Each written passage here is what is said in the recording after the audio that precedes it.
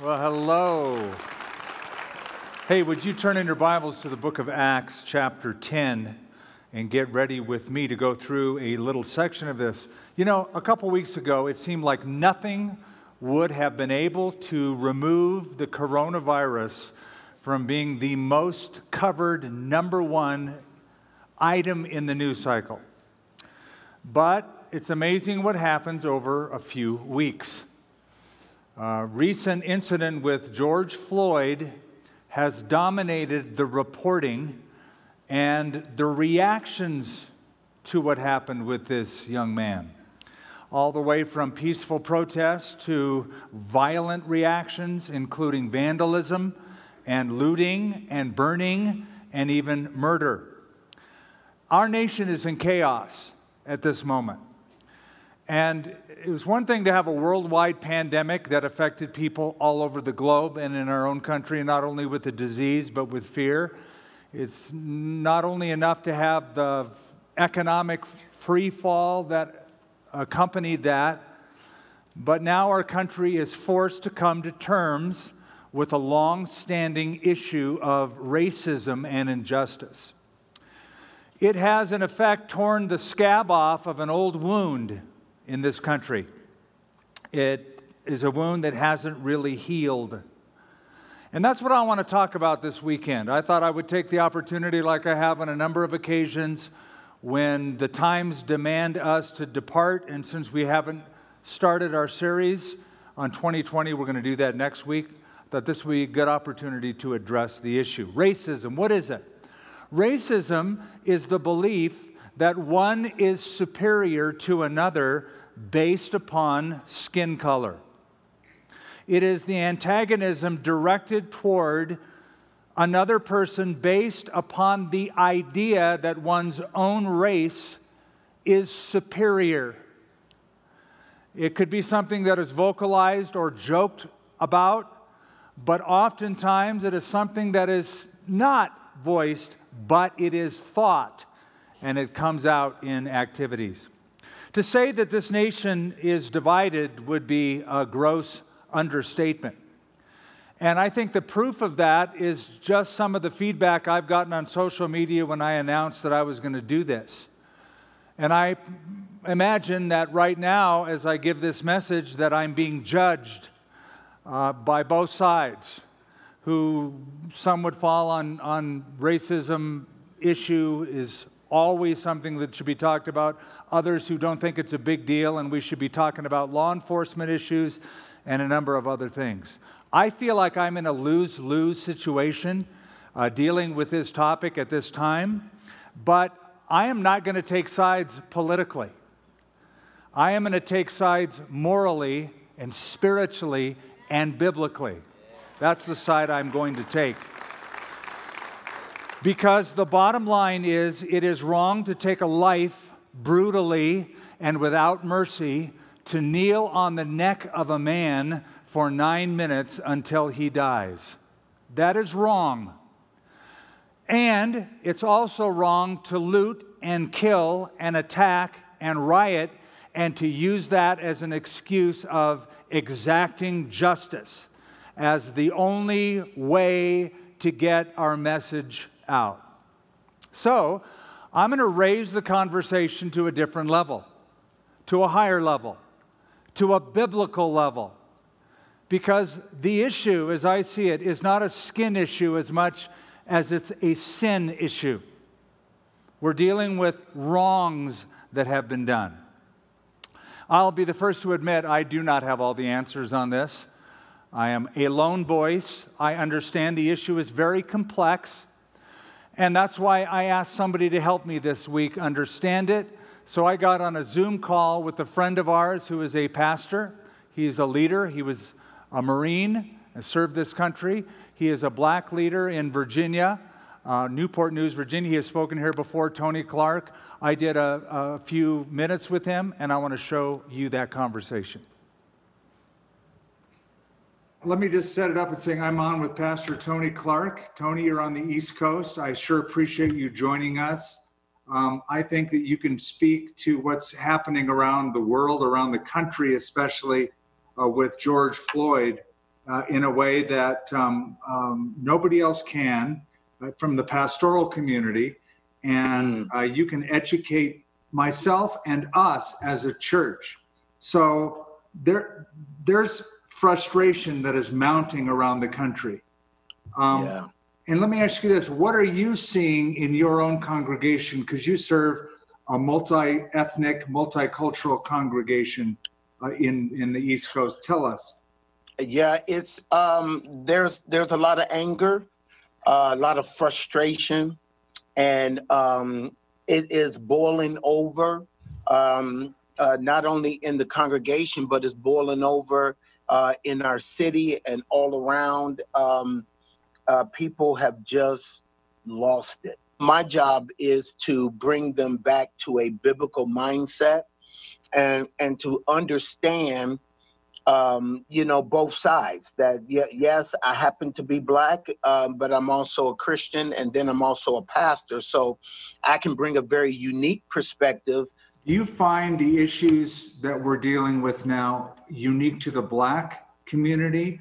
Or is it also, does it spill over into brown, colored, and other ethnic groups? Well, it has always been in the Black community, and the problem is that it's never stopped. It's been going on from the beginning of when we were brought over here on slave ships to the present day. But the reason why it is heightened so much is because everyone has a phone now. Everyone has a camera. So now it is bringing out that which was once in the dark, or it is my word against your word, or it's my word, the police officer, against your word, the criminal. But now everyone has a phone. Tell me, help us frame this for us. Tell us what it's like with that in mind, the history of our country, the history of the Black man in our country, and help us understand what it's like to be you in different places that you have been in our United States over your lifetime. Well, it's funny because I told a story not that long ago of my son, Tony Jr. He had to go to court. He was getting full custody of his daughter. He's a single dad, and he was getting full custody.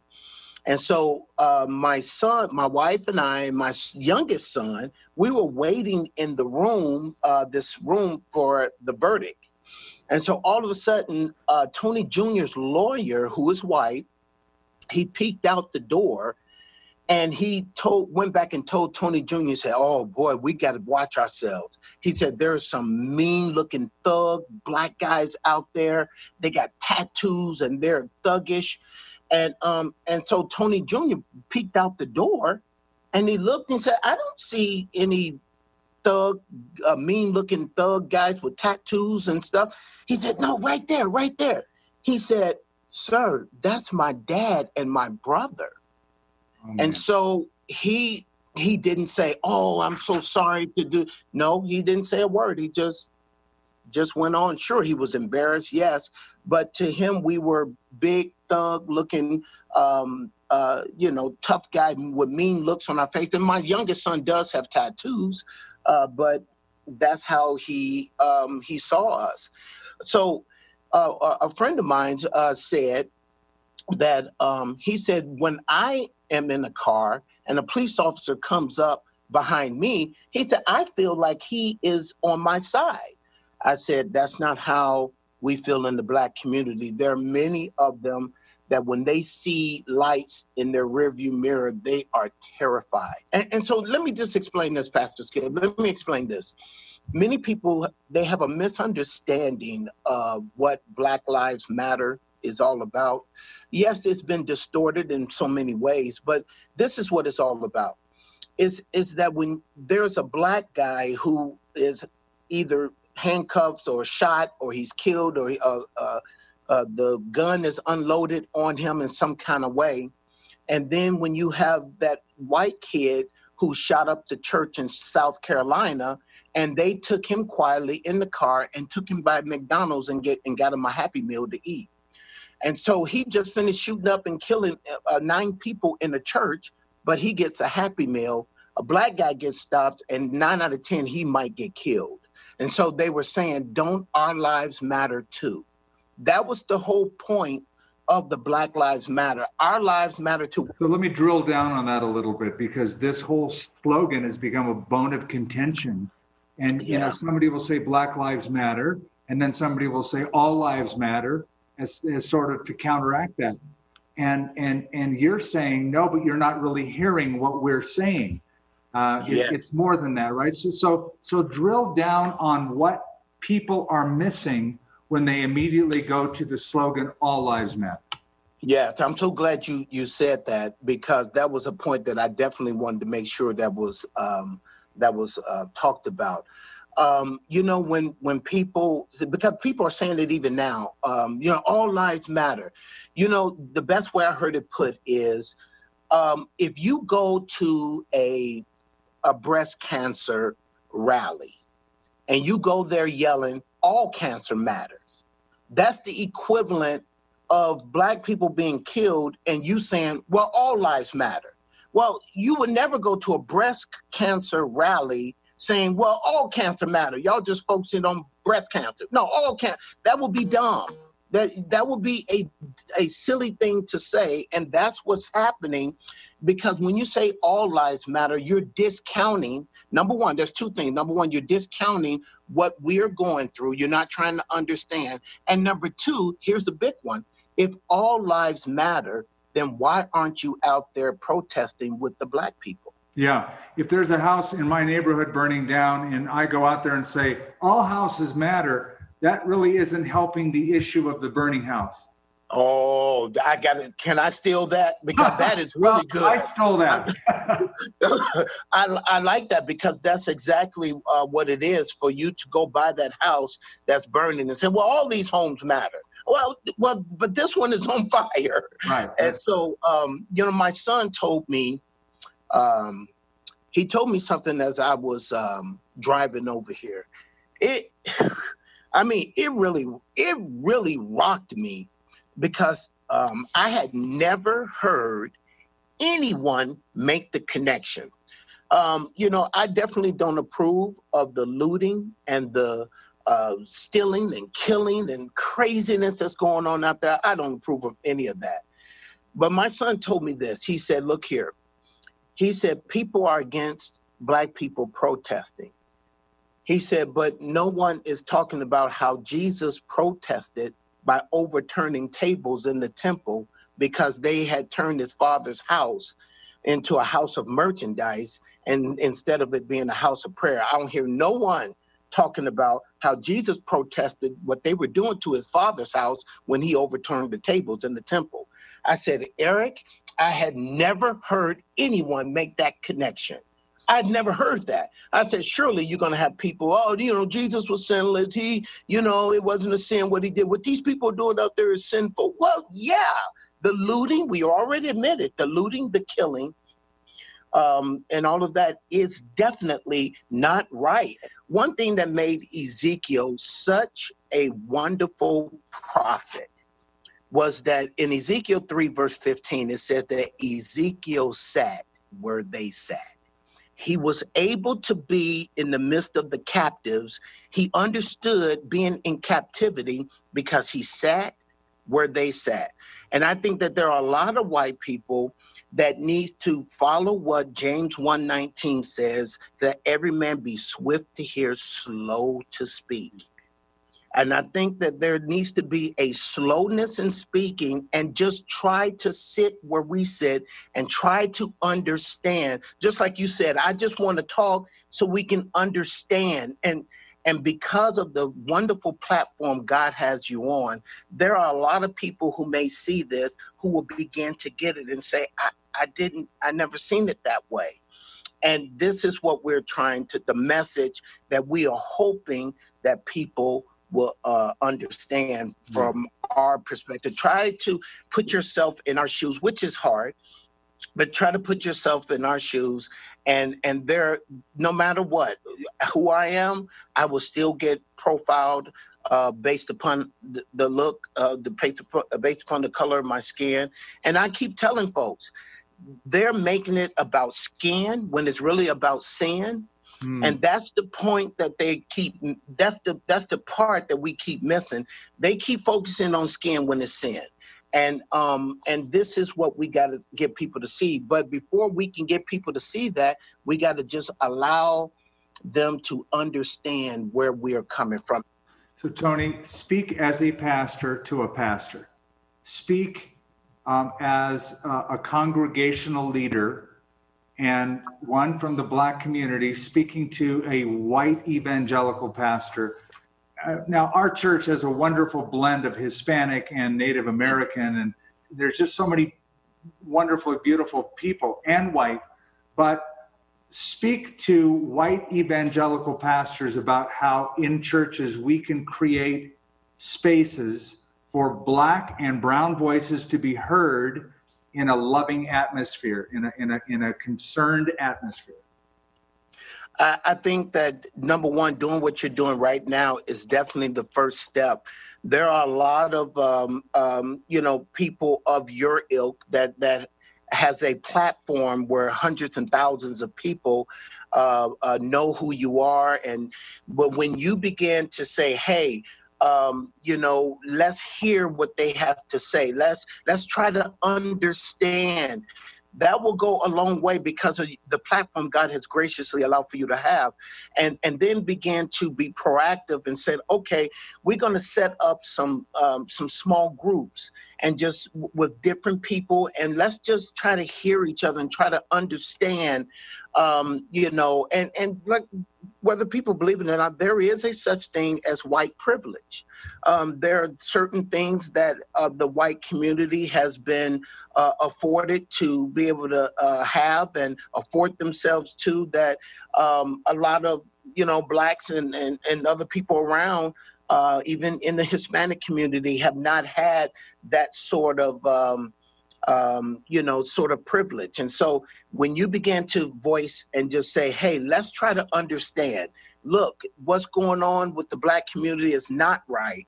And when you begin to use that powerful voice and platform that you have in order to speak against the injustice that a group of people in America has been going through, that will go a long way. But when people like you begin to say, well, all lives matter and all that, then there are Black people that say, okay, I already know that that's not a church I can ever go to. Well, then take it a step further. How can we change? Well, and I think that one of the things that, a change can occur is by doing, like I said, what Ezekiel did. Ezekiel sat where they sat.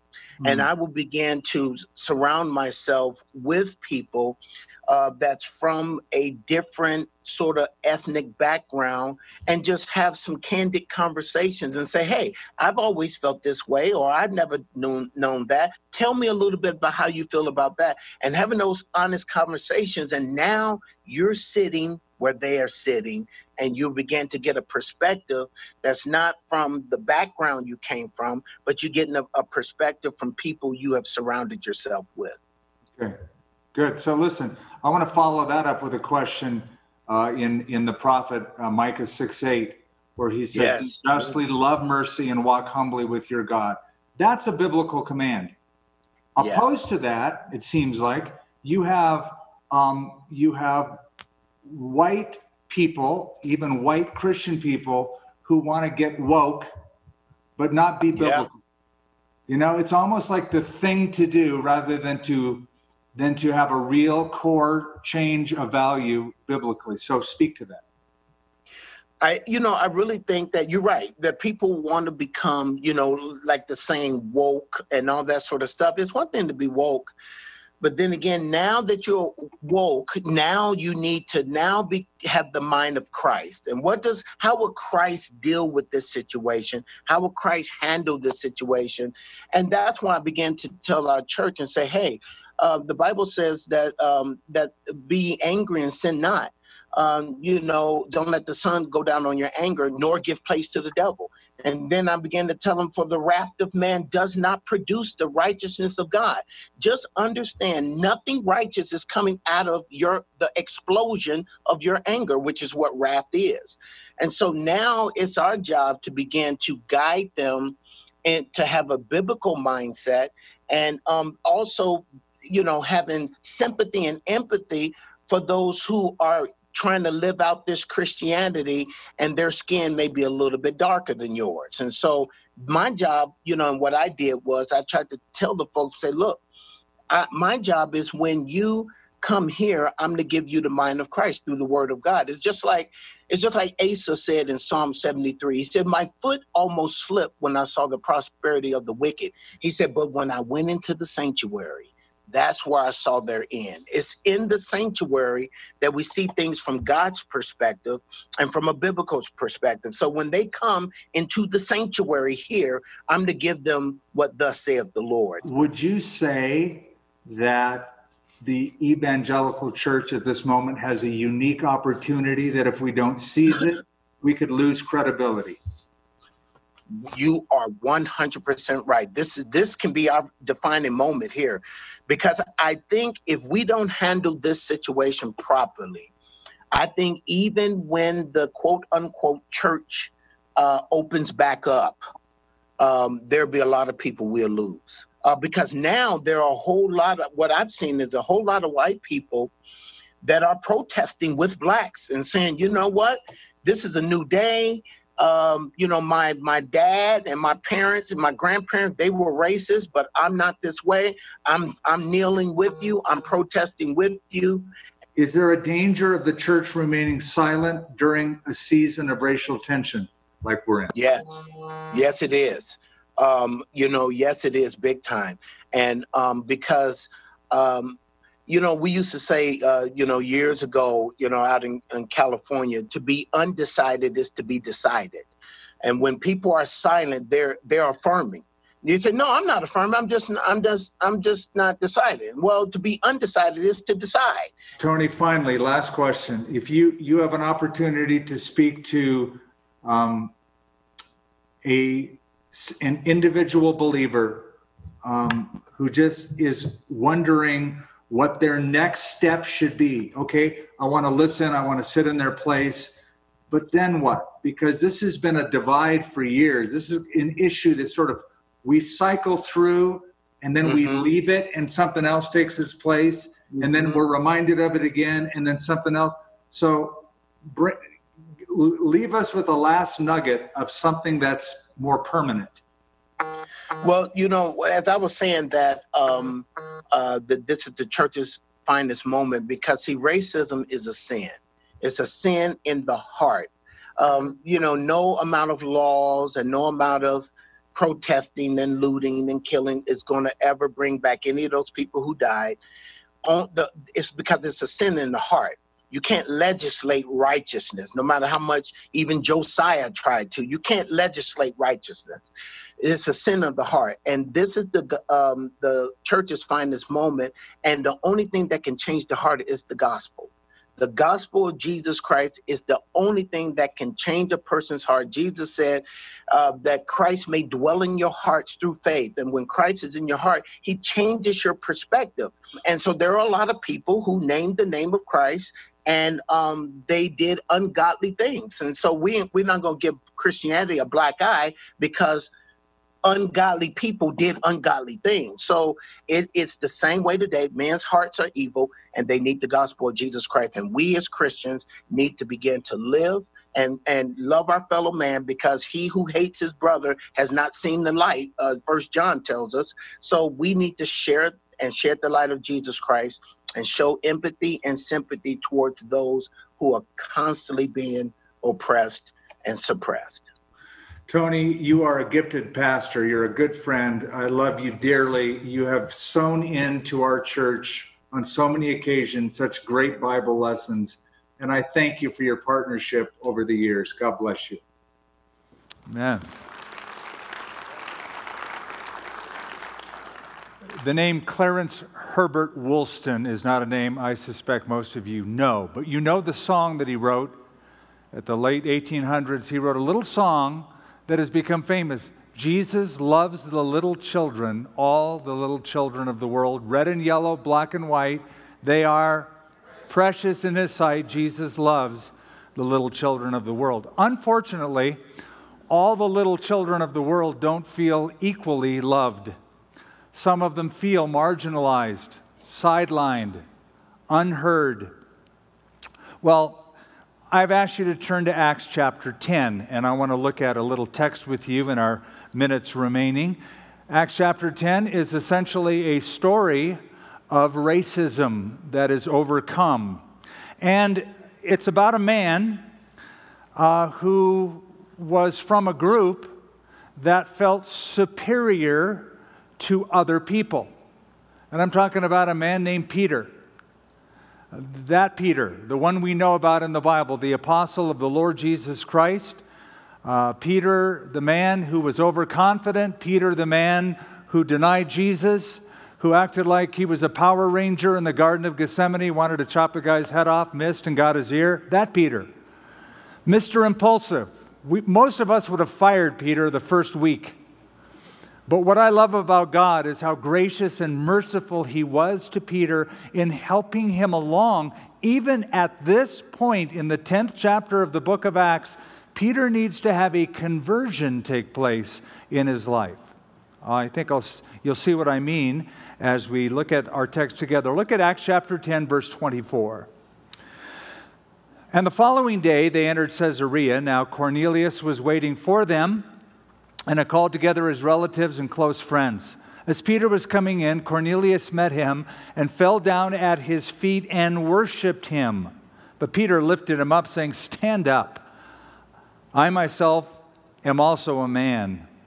And as he talked with him, he went in and found many who had come together. And he said to them, "You know how unlawful it is for a Jewish man to keep company with or go to one of another nation. But God has shown me that I should not call any man common or unclean. Therefore I came without objection as soon as I was sent. I asked then, 'For what reason have you sent for me?' So Cornelius said, 4 days ago I was fasting until this hour, and at the 9th hour I prayed in my house, and behold, a man stood before me in bright clothing and said, 'Cornelius, your prayer has been heard, and your alms are remembered in the sight of God. Send therefore to Joppa, and call Simon here, whose surname is Peter. He is lodging in the house of Simon a tanner by the sea. When he comes, he will speak to you.' So I sent to you immediately, and you have done well to come. Now therefore we are all present before God to hear all the things commanded you by God." Then Peter opened his mouth and said, "In truth, I perceive that God shows no partiality. But in every nation, whoever fears Him and works righteousness is accepted by Him. The word which God sent to the children of Israel, preaching peace through Jesus Christ, He is Lord of all." Using this text, I'd like to share with you 4 steps in dealing with racism. 4 steps. And the first step is acknowledging the problem. Admitting and acknowledging that there is a problem. Notice Peter's own admission. In verse 28, he said to them, "You know how unlawful it is for a Jewish man," that is him, "to keep company with or go to one of another nation. But God has shown me that I should not call any man common or unclean." That's quite an admission. It's like, you guys know that I shouldn't even be here, right? You guys know that as a Jewish man, I've always thought I'm better than you, right? I can't even hang with you. You know that. He's admitting it. The Message translation is even clearer. It translates verse 28 this way: "You know, I'm sure, that this is highly irregular. Jews just don't do this. Visit and relax with people of another race." So Peter admits that he is a racist by his own religious tradition, the Jewish tradition. Some of you probably know that by the time of the New Testament, Judaism had become very discriminatory. Prejudice dominated the mindset of the average Jewish person at the time of the New Testament. Basically, the Jews at this time divided the whole world into two groups, them and us. Jews and non-Jews, Jews and Gentiles. And there were all sorts of sayings, rabbinical statements that are even written down and preserved of what the Jews thought about the Gentiles. One of them is that God created Gentiles to kindle the fires of hell. In other words, God wants to heat hell up even hotter to deal with bad people. So to do that, he created Gentiles to throw them in to make the flames hotter. That's the purpose they were made. So they looked down upon non-Jews. Jewish people would not visit the home of a Gentile. Jewish people would not allow Gentiles to visit their homes. Strict rabbis, Pharisees would hold their robes close to their bodies walking down the street lest they brush up against a non-Jew and they'd get the cooties. They'd get the COVID of the Gentile. So they were very, very discriminatory. And they even believed that if they left Jewish territory and came back to Israel, that the dust was unhealthy and defiled in Gentile territory, and they said we have to shake the dust off our feet so we don't defile our land. If a Gentile milked a cow, a Jewish person could not consume because it was touched, the vessel touched by a Gentile. They had all sorts of sayings and ideas about this. So, Peter, being Jewish, is getting a crash course in grace by God himself. He had just had a vision. We won't go through it. We don't have the time. Of a sheet let down from heaven. Previous to this, he's in Joppa. He sees the sheet. All sorts of four-footed animals, non-kosher animals are on it. And God says, Peter, rise, kill, and eat. And Peter, being very compliant and docile like he always is, said, no way. Not so, Lord. I've never touched anything common or unclean. God says, what I've cleansed, don't you call common or unclean. Now, this happened 3 times. And the Bible says Peter wondered what the vision meant. Now he is being shown what the vision meant. God is trying to destroy racial barriers that have been in the heart of Peter for a long time. People have been separated by this. The veil was torn in the temple when Jesus died on the cross, but the veil still in people's hearts was intact. And so it was with Peter.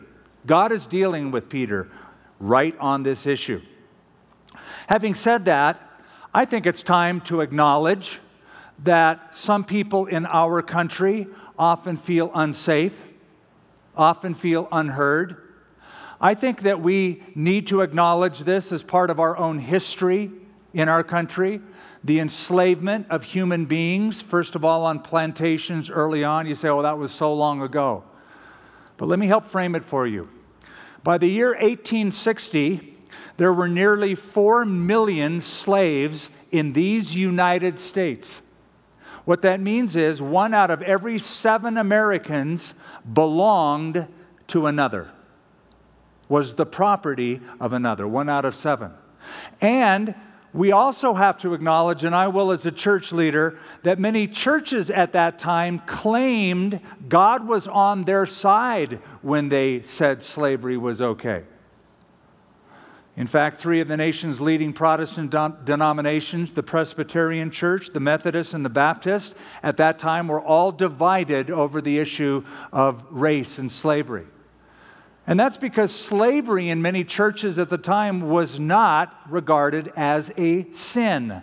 In fact, scriptures were quoted to support and justify slavery. Sermons were preached to justify slavery. And the abolition movement, the movement to put away slavery, to make all men equal, the Emancipation Proclamation, abolitionists weren't listened to by church leaders because church leaders said abolition is a threat to our economy. and to our culture as Americans. One abolitionist wrote this, and I quote, "There is no place where slavery finds a more secure abode than under the shadow of the sanctuary." In other words, the church is protecting the slave owner. Now listen, that was only 150 years ago. In terms of world history, that's very, very recent. And the struggle has continued. It did not end then. Just back in 1968, the National Advisory Commission on Civil Disorders, appointed by the President of the United States at the time, Lyndon Johnson, it was called the Kerner Report, concluded by saying, and I quote, "Our nation is moving towards two societies, one black, one white, separate and unequal. Segregation and poverty have created in the racial ghetto a destructive environment totally unknown to most white Americans." Now listen, before you blame it on the South, say, well, that was the Civil War and all those Southerners, what you need to know is that before 1830, many of the strongest voices in the anti-slavery movement, most of the leaders in the anti-slavery movement were from the South. So it's not just a local issue in that regard. So acknowledging the problem is the first step. The second step is accepting redirection. Notice in the text in verse 28, then he said to them, "You know how unlawful it is for a Jewish man to keep company with or go to one of another nation. But God has shown me." Please notice those words. "But God has shown me that I should not call any man common or unclean." You know, we did a series a while back called "But God." We didn't include this text. Perhaps we should have, but we'll do it now. "But God has shown me." Let's let God show us. Let's let God redirect us. Let's let God and His Word change our thinking and reveal to us the place of every single person. You know what that place is? The image of God. Yeah. Genesis chapter 1, verse 26. "Let us make man in our image." That's what we were created to be, image bearers. And to the extent that we do that is to the extent that we succeed or fail at our creative purpose. As we bear the image of God, as we show the true image of God, we are fulfilling our creative purpose or not. Now, I grant you, sin has marred that image. Sin through Adam and Eve has entered the universe, spread to all mankind, have certainly affected our outcome. And I've often used the analogy of a placid lake up in the mountains where you can see the reflection of the mountains and the trees and yourself, and it's calm. But if you throw one stone across that surface of the water, there's a ripple effect of distortion. One sin caused a ripple effect so that the image of God is distorted in us. But though it is distorted, it is not completely absent. It's still there. It's not destroyed. Moreover, salvation should restore the image of God in us so that it's clearer, brighter, and undistorted. So shouldn't a saved person be the closest thing to the image of God anywhere on the earth? Does that make sense? A saved person, by the fact of redemption, should be so clear and so close to the original as God intended than anywhere else on earth. And shouldn't that also follow by saying the church should be known for loving the weakest, the most hated, the most marginalized of people? And isn't the value of coming to church to be redirected by God? Shouldn't we come in one way and say, but today God has shown me this, therefore things change? That's the value, accepting redirection. Now I know Martin Luther King had a dream, right? He said, I have a dream, and you know that speech. Well, let's have a dream here. Let's imagine what it would be like if we lived in a world where everybody believed we are all created in the image of God. What if we understood that? Would an employer ever take advantage of an employee again? Never. Would a man ever again abuse a woman?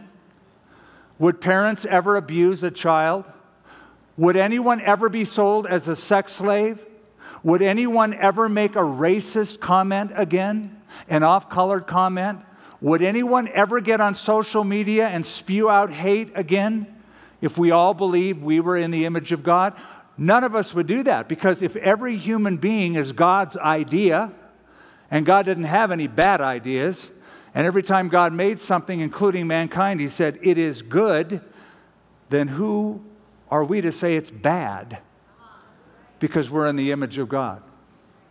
Now listen, if you're somebody who has felt the brunt of being marginalized and not heard and not understood, I want you to know, according to Scripture, you have value just because you are created in God's image. You are not an accident. You are not a mass of protoplasm floating around in a universe for no reason. You are not a fortuitous occurrence of accidental circumstance. You have a life that is planned by God. You are planned for a purpose. And whether you were conceived by a loving father and mother in that kind of a home, or you were conceived by a single mother, you are wanted by God. Max Lucado said, you were conceived by God before you were ever conceived by your parents. You were loved in heaven before you were loved on earth. Your value does not come from your race. Your value does not come from your income or your parentage. Your worth is not a result of your nationality or your education or your body weight. Your significance is not because of your fashion or your hair color or your car or your neighborhood. Your importance is not derived from the number of followers on Instagram or Facebook or whatever social media platform. Your value, your worth, your significance come from your God.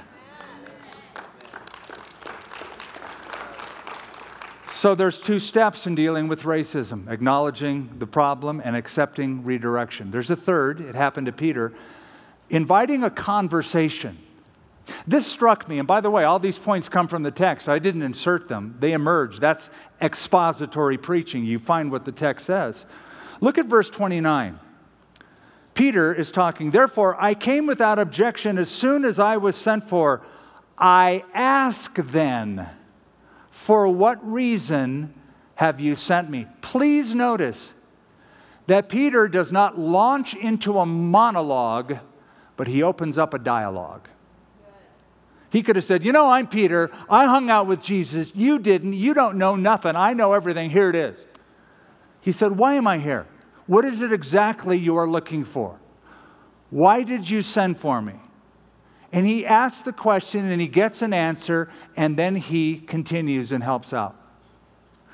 I'll quote what you heard Tony Clark quote a minute ago, what James said in his little epistle. Everyone should be quick to hear, slow to speak, slow to become angry. Now is not the time for irritation.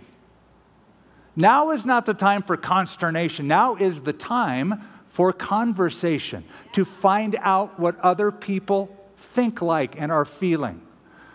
And that's not easy for us, because we're used to giving out answers. We're not really good at asking questions, because in this whole issue of racism, you got some of us standing around wondering, well, I don't even get this. What's all the fuss about? I'm not a racist. What's the deal? And then you got others trying to change the subject because you bring up racism and they go, yeah, but what about that issue? And then there's this issue and that and that. It's like, yeah, there's a lot of issues. But can we deal with one for just a minute and highlight that? Is that wrong? I understand this is a complex, not a one-sided issue, so it demands that people talk about it. Rather than formulating the answer before they finish the sentence, before you are thinking about your talking point, before they even put a period on the sentence, just listen. Just let it come out. Just let them say what they need to say and ask more questions. And then once you find out what the issue is, there will come a time that you and I need to act on it. We're always called to act on helping those who are oppressed or sidelined or marginalized. You know, Jesus gave a parable. We know the parable well. It's called the parable of the Good Samaritan. And it ticked a lot of people off when he gave it, because he was talking about a Samaritan, a man of a despised race, according to New Testament Jews. And this Samaritan helped somebody who was violently attacked and abused, while nice religious folks walked on by and did absolutely nothing. And one of the grand points of that parable is that God's people, Jesus followers, church people, ought to help alleviate the cause of the oppressed. Jesus quoted the scripture and he says, I have come to heal, to bind up the brokenhearted, to proclaim freedom, liberty to the captives, to set at liberty those who are oppressed. That's what churches do in a society. That's not all that we do. Of course, we preach the gospel, but we show the gospel in our lives as well as what we preach. Charles Haddon Spurgeon said this: a church which does not exist to do good in the slums and dens and kennels of the city is a church that has no reason to justify its longer existing. A church that does not exist to reclaim heathenism, to fight with evil, to destroy error, to put down falsehood. A church that does not exist to take the side of the poor, to denounce injustice, and to hold up righteousness is a church that has no right to be. End quote. Jesus said to us, you are the salt of the earth. That's a pretty lofty aspiration. You are the salt of the earth. You are the ones I will put in a society to keep it from losing it, from being totally corrupt. You will help preserve it. But, he said, if the salt loses its flavor, how shall it be seasoned? We have a responsibility, and part of fixing that is to invite a conversation. So 3 steps in dealing with racism: acknowledge that there is a problem, accept redirection, and to invite a conversation. 4th and finally, it's to do what Peter does here, to renounce discrimination. Go down to verse 34. Then Peter opened his mouth. This is one time he opened his mouth and it was good. Peter opened his mouth and said, in truth I perceive that God shows no partiality. Peter, you got an A on this test. You passed the exam. God shows no partiality. In other words, God has no favorites. Peter's saying, I just sort of figured this out. Think of that.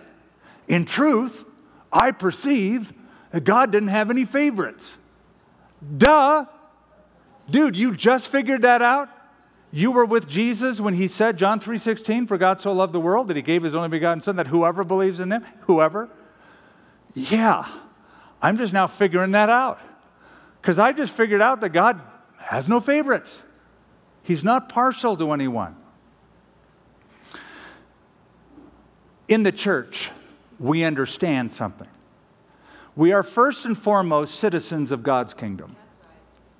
Then we are members of our race and of our neighborhood, our state, our family, whatever it might be. But first and foremost, we are kingdom representatives, which means because of that higher level, there is absolutely no place for prejudice or bigotry in the life of a Christian.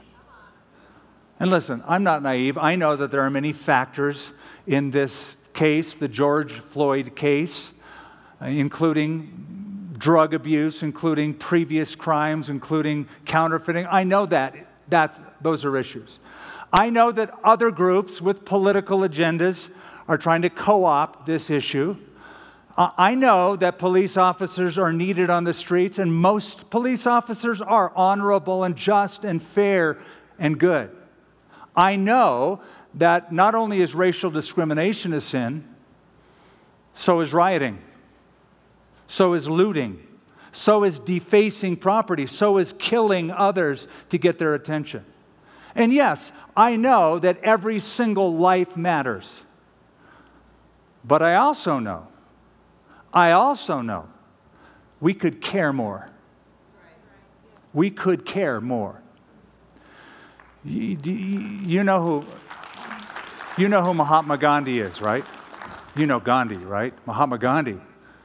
So he was a lawyer practicing in South Africa. He's from the subcontinent of India. But he writes in his autobiography that as a young student, he was interested in the Bible. He read the New Testament especially. He was deeply touched by what he read, especially the Sermon on the Mount. And he was seriously considering converting to Christianity.